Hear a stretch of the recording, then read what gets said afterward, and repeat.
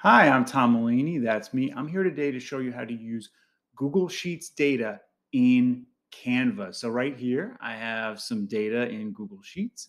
Let me go to my Canva.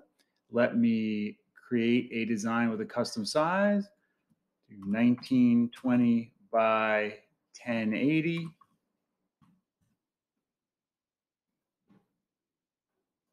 And once we have that, we go to Elements, and then we go to Charts. I'll choose whatever chart I want. So let's use this kind of chart right here. And right here, you get a button that says connect with Google Sheets. Now notice, even in this tab, I did not create a chart, right? I just have the data. So we click here. You'll be asked to choose your account and give it access.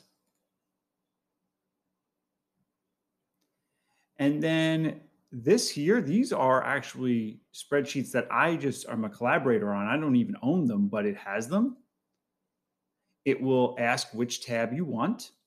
And then it looks like I can't do anything. I can't click update. What do I have to do? All you have to do is figure out where your data is. So from A1 to B22 here in this example. So we'll go back and we just have to type that A1 colon B22, click update. And look, it's right there. And now you're going to have to edit this and change the colors and all that stuff. It will make a chart from the data in the spreadsheet.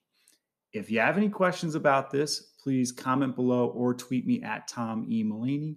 Please like, share, and subscribe. Thank you so much for watching.